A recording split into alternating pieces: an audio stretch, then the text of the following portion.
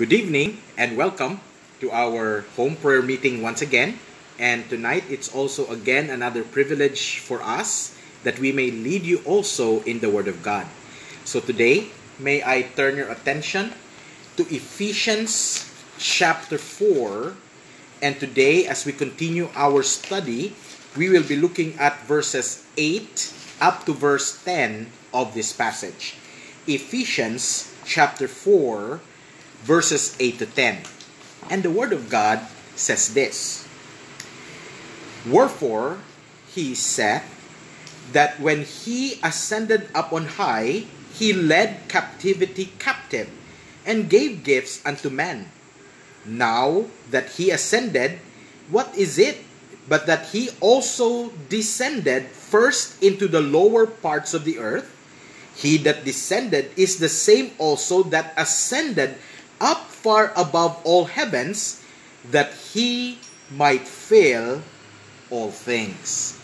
Before we look into the Word of God this evening, let us first come to the Lord in prayer. Let us pray. Father, today we come before you knowing that you sent your Son who died for our sins, that though he died, yet he is the victorious King who descended and ascended, giving gifts unto his body, the church. Tonight, Father, I pray that as we look into your word, may you guide us into all the truth. Help us to see the things you want us to see, and may the truths, Father, that we receive from your word this evening simply burn in our hearts in Jesus' name. Amen and amen.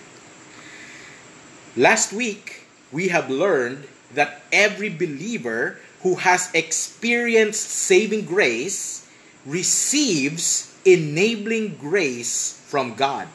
We got that when we look at verse 7 of Ephesians chapter 4, where we saw the following things. Number 1, that grace given by the Lord Jesus Christ, as we will see in verses 8 to 10, is the spiritual gifts that every believer receives for the purpose stated in verses 12 to 16. Also, part of these spiritual gifts, as expounded more in verse 11, is the apostleship of the Apostle Paul to the Gentiles in this dispensation of grace. And the gift of Christ is the salvation given by him freely to all those who believe, based on the finished work of the Lord Jesus on the cross. Now, as we have talked about verse 7 last week, we see this as a pivot point that from verse 4 to 6 that talks about unity, verse 7 pivots into diversity, which leads ultimately to unity in verses 7 to 16. If last week we saw the act of the Lord Jesus in giving the gifts, tonight we will be looking at his authority to give those gifts to men. Now, we have to acknowledge that verses 8 to 10 is one of the most difficult passages in Scripture, with lots of presumptions and traditions. But my prayer is that none of those would hinder us from seeing the real force of the passage. Now, the key to that is to understand that in your Bibles, meron siyang dapat parenthesis. Okay? In verses 9 to 10, there is a parenthesis that shows that this is an aside by the Apostle Paul. Now, an aside is a peripheral comment or citation, not the main point. So, it's not the main point. So, let us expound our passage tonight, being faithful to the text and drive it more than anything else. So, we see in verse 7, Christ gives grace according to the measure of his gift. So, we ask now, by what authority does Jesus give these gifts? And we see the answer in this passage, by the authority of the victorious King. Now, our prayer is that you would see the Lord Jesus Christ as the victorious King who has all the authority to give gifts to his body, the church, according to his purpose. Mark these words tonight. Jesus, the victorious King, gives gifts to his body, the church. So tonight, let us expound our passage looking at the following things one by one. The first one is the reference. Okay, we read in verse 8 these words. Wherefore he saith, when he ascended up on high, he led captivity captive and gave gifts unto men. Now, this is actually a reference to Psalm 68 verse 18. Can you turn your Bibles to that? Psalm chapter 68 verse 18. Okay? The Word of God, as the psalmist would write in verse 18, says this, Thou hast ascended on high, thou hast led captivity captive, thou hast received gifts for men, yea, for the rebellious also, that the Lord God might dwell among them. Now, we see the he that Apostle Paul says in verse 8 of our passage. Sino yang he na yan? So that would refer to the psalmist in Psalm 68. So who is this psalmist? Let's look at verse 1. And the heading of that psalm says this, to the chief musician, a psalm or song of David. So Paul's he is David. For he said, and then he quoted the psalm. And the psalm that he quoted and what he wrote have actually some differences between the two accounts. Let's note those differences, okay? Number one, perspective. In the psalm, he says, thou, or it's a second person, thou ascended on high. That's a different perspective. In Ephesians, it says, he ascended up on high. So different perspective. So we'll note that. We'll move on. Another is that when Ephesians refers to a time, he has when. Okay? But Psalms, the Psalm reference is given in static. The progression is also the same. He ascended on high, led captivity captive, but the discrepancy is in the third line, which is that the Psalm says, receive gifts. Okay? But sa Ephesians, sabi, give gifts. There's something there. Ephesians also omitted the line, the last line of the Psalm, which says, yea, for the rebellious also, that the Lord God might dwell among them. Now, for this reason alone, scholars are in a struggle and a bind. Why?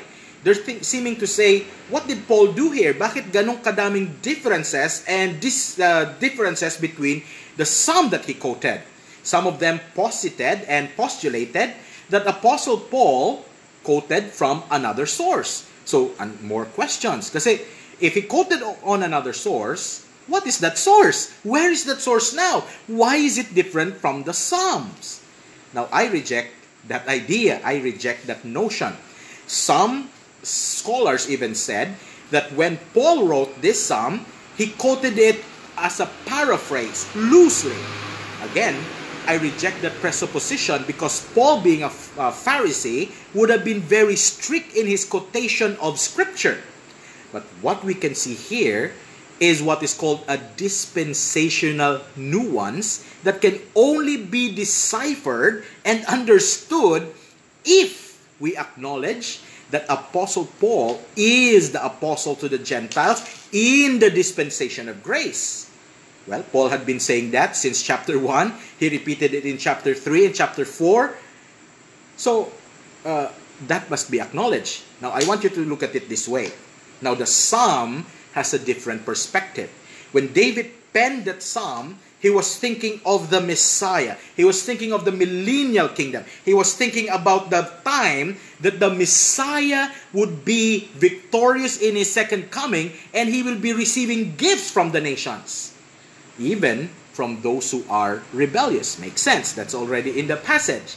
Now, in the Ephesians perspective, I want us to really understand that the victorious king will receive gifts. And he gives those gifts to whom? His own body, which is the church.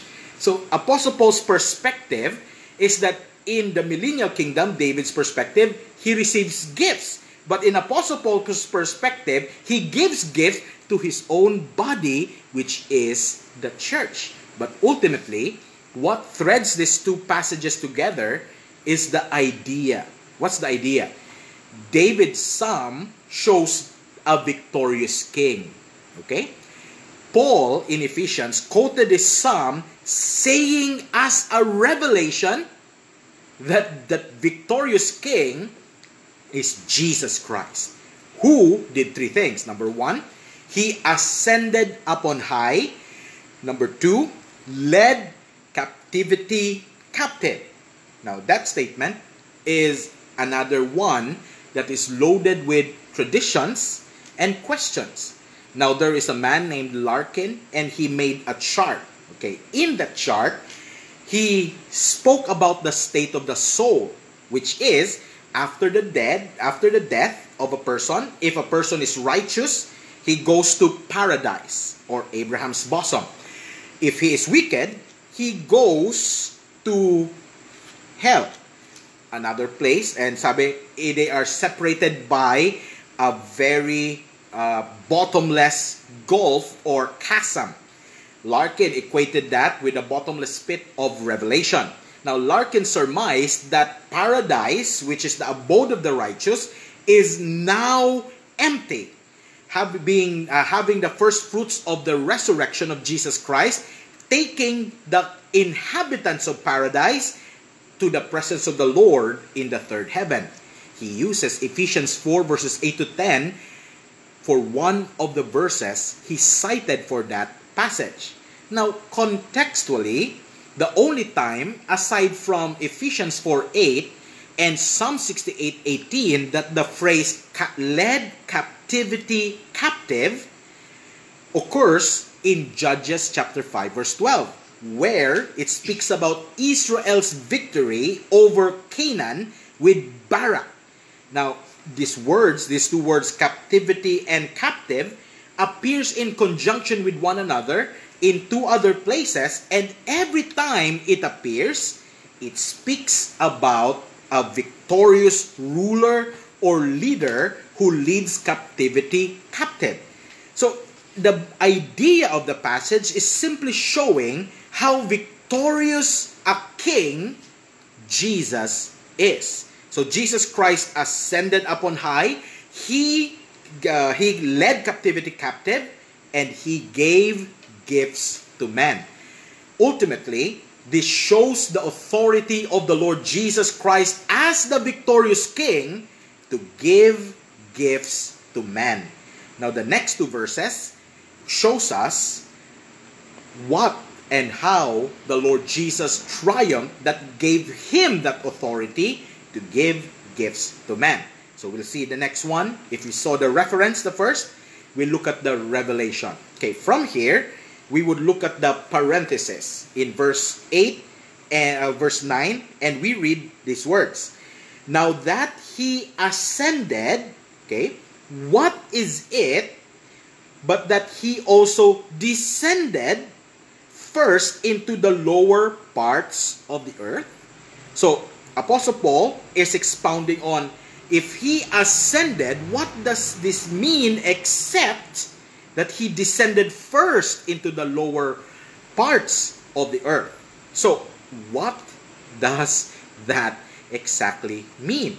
Now, the phrase lower parts of the earth appears 3 times in scriptures, 2 times in the Old Testament, and only 1 in the New Testament, which is our passage and Psalm 68.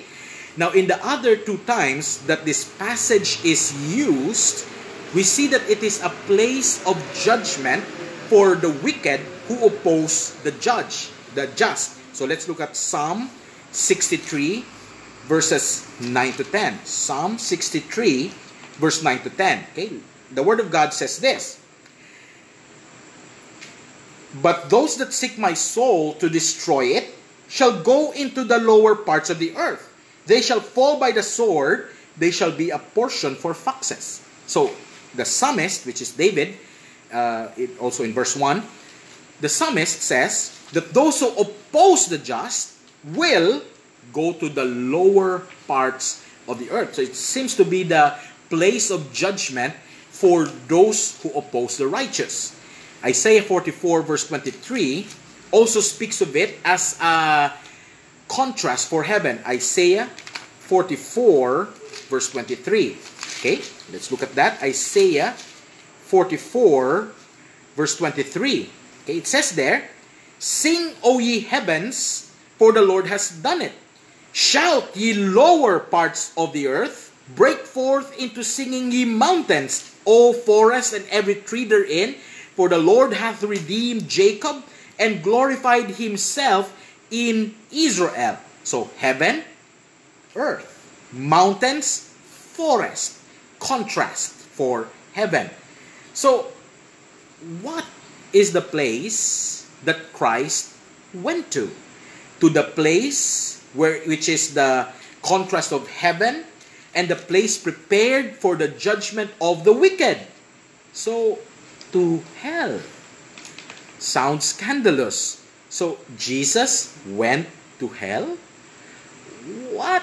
What's happening here? But hold up. Okay? Isn't this what is written in Acts chapter 2, verse 26 to 27? Let's turn to that. Acts chapter 2, verse 26 to verse 27. Pay attention. Sabi dyan, in verse 26 to verse 27, this is the Apostle Peter speaking.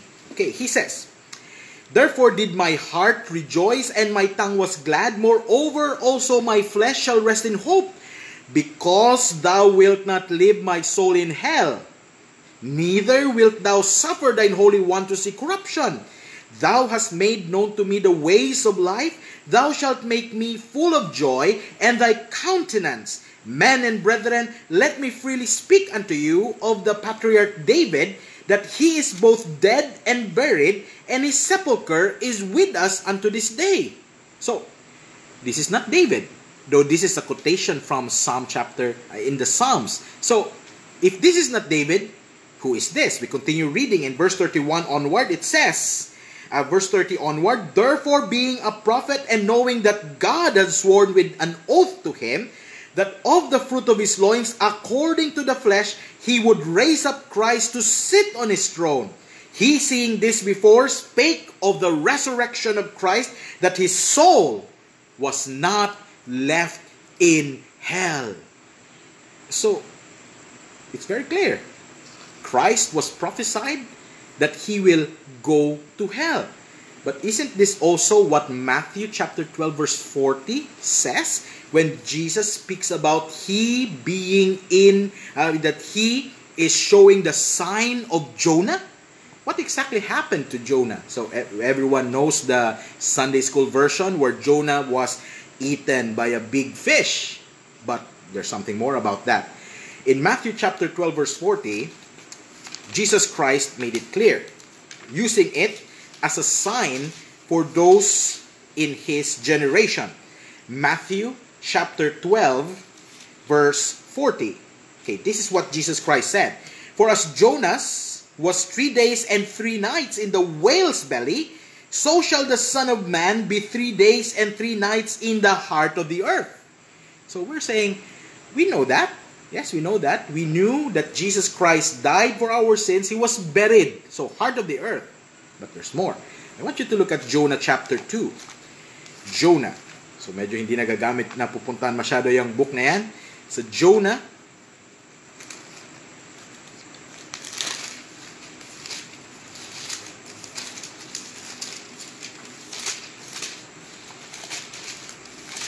Yan. Jonah chapter 2. Verses 1 to 2. Okay, the word of God says this. "Then Jonah prayed unto the Lord his God out of the fish's belly." So nasan daw si Jonah when he prayed? He was in the fish's belly. And then he said in verse 2, "And said, I cried by reason of mine affliction unto the Lord, and He heard me out of the belly of hell. Oh, sana yan. Out of the belly of hell cried I, and thou heardest my voice.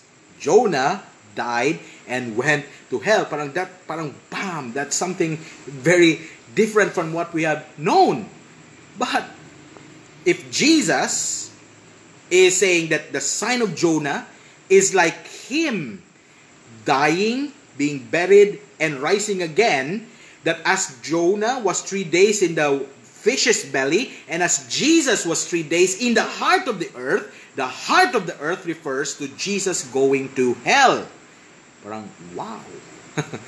That is something else.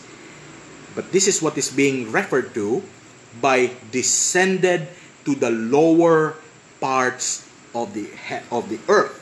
The Lord Jesus descend to hell. Now we have to understand that the word lower parts, okay? Hindi ba yan siya plural? It's plural. So it signifies two parts, namely torments, which is the place for the unrighteous, and Abraham's bosom or paradise, as we can see in Luke chapter 16 verse 23. What did Jesus do in hell? What did Jesus do in hell? Let's read 1 Peter chapter 3. 1 Peter chapter 3 verse 18 to 20. 1 Peter chapter 3 verses 18 to 20. This is what the Word of God says. For Christ also hath once suffered for sins, the just for the unjust, that He might bring us to God, being put to death in the flesh, but quickened by the Spirit, by which also He went and preached unto the spirits in prison, which sometime were disobedient, when once the long suffering of God waited in the days of Noah, while the ark was up preparing, wherein few, that is, 8 souls, were saved by water. So, what did Jesus do there? He says He preached to the spirits in prison. Another verse, we see that the Lord Jesus preached to the spirits that are in prison. So, what did Jesus do there? This shows that Jesus, even in His death, is triumphant. Triumphant because of what happens in verse 10. In Ephesians chapter 4 verse 10, it says this, He that descended is the same also that ascended up far above all heavens, that He might fill all things. So I want you to get the idea. Christ descended to hell, and He ascended to heaven. We read this same thing in Acts chapter 2 again, verses 31 to 33. Acts chapter 2, verses 31 to 33. Okay, this is what the Word of God says. Again, Peter is preaching. He, seeing this before, spake of the resurrection of Christ, that His soul was not left in hell, neither His flesh did see corruption. This Jesus hath God raised up, whereof we are all witnesses. Therefore, being by the right hand of God exalted, and having received of the Father the promise of the Holy Ghost, He hath shed forth this, which ye now see and hear. So, Christ, who descended to hell, ascended to heaven, not only rise from the dead, but also ascend to heaven, seated at the right hand of the throne of God. We see this corroborated in Mark chapter 16, verses 19 to 20. Mark chapter 16, verses 19 to 20. Now, I hope your Bibles did not omit this part. In Matthew chapter 6, in Mark chapter 16, verses 19 to 20, the Word of God says this. So then, after the Lord had spoken unto them, He was received up into heaven and sat on the right hand of God. And they went forth and preached everywhere, the Lord working with them and confirming the word with signs following. Amen. So Christ not only rose from the dead, He is ascended to heaven, seated at the right hand of the throne of God. Christ descended to hell and He ascended to heaven. Why? We read in our passage in Ephesians chapter 4 verse 10, that He might fill all things. You see? Hell, heaven. Victorious in hell, victorious in heaven.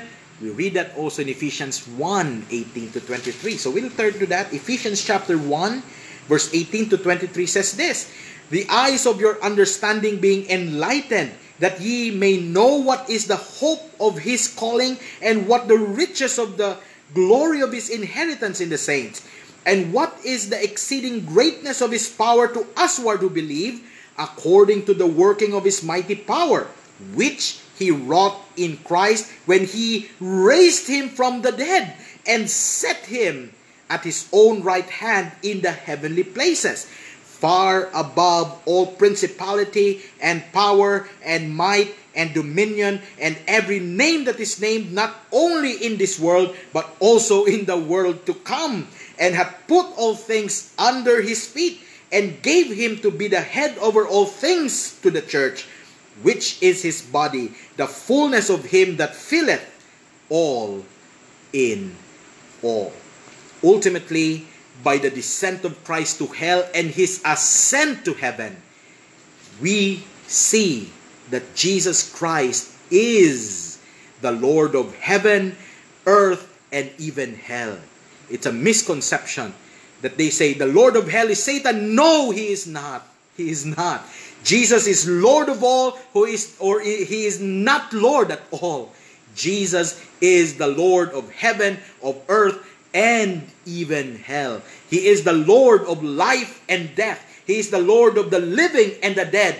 He is both Lord and Christ. He is Lord over all. And with this victorious King of Kings, He gives by His authority gifts to people that would accomplish His purpose. Friends, I want you to see that reality, that Jesus is a victorious King. And as He had died for our sins, He was buried, He descended to hell, He ascended to heaven, He gives gifts to man. Did you know that the greatest gift that Jesus still gives to this day is the gift of salvation?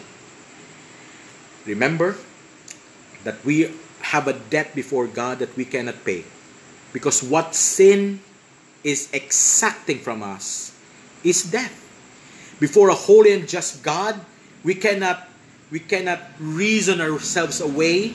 We cannot simply try to palusot our way. We cannot simply try to say, Lord, this is what I've done. No. Before a holy and a just God, we are sinners, and what we deserve is death. We cannot pay for it, because the wages of sin is death. We cannot pay for our salvation. But because of the grace of God, because of the Lord Jesus Christ, He paid a debt that He did not owe. He paid the debt that we should have paid, but He paid it by His life. Dying for our sins, being buried in the third day, rising again. God had deemed what He has done on the cross sufficient to pay and cover the sins of man. For that reason, salvation is offered as a gift. Offered freely. That the only way to be saved is not by our good works. No, we cannot be saved by our good works. It's not even what is demanded. But we are saved by simply heeding the call. Believe on the Lord Jesus Christ and thou shalt be saved. Friends, believe that Jesus is God manifest in the flesh. Believe that what He has done on the cross is sufficient for eternal salvation. And that is the greatest gift of all. But on top of that, the Lord Jesus, the victorious King, gives gifts to His body, the church. Friends, my prayer is that you would see the Lord Jesus as a victorious King, and by that authority, He gives gifts to man. Thank you for listening. Let us pray. Father, we thank you for the truth of your word today, that your Son, the Lord Jesus, is the victorious King, and by that authority, He gives gifts to man. Father, today I pray that the truths that we have received from your word would simply burn in our hearts in Jesus' name. Amen and amen. So thank you very much for listening. If you have prayer requests, we would love to pray for you. And you can write it in the comment section below, or you can send us a private message. We hope to see you also on Saturday for our Comfort Verses in Context, where we will see why it is needed to look at our comfort verses according to its context. Thank you very much for listening. May the Lord bless you.